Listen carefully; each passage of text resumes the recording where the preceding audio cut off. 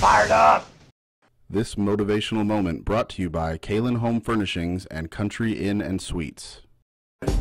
Welcome back, Motivational Moments. Want to take you through the next couple episodes through an article that I came across several days ago, and I really loved it. It says so many good things.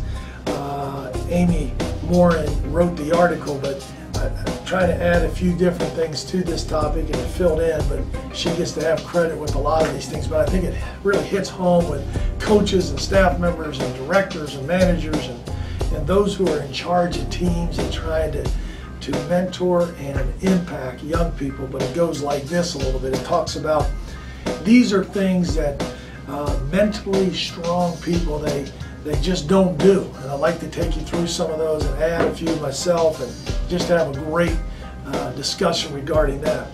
The first one, mentally strong people, they don't waste time feeling sorry for themselves. Have you ever seen somebody put on the, oh, pity me, I'm feeling sorry, you picked on me? It's not a good way to handle someone coaching you up. You know, I remember in my college days of, I didn't get a chance to play as much in a freshman. I said, I'll show coach a little. I went down on the end of that bench and I was sulking all the time. And I remember my coach bringing me in his office. I'm going to tell you one thing, Steve. If you're ever going to play for us, you're going to have some thick skin and you're going to earn it in practice. Sitting around feeling sorry for yourself isn't going to get it. So at the end of the day, I think mentally strong people, they don't waste time feeling sorry for themselves. Life's treated me bad. You know, I've got a bad break. This stuff never happens to me.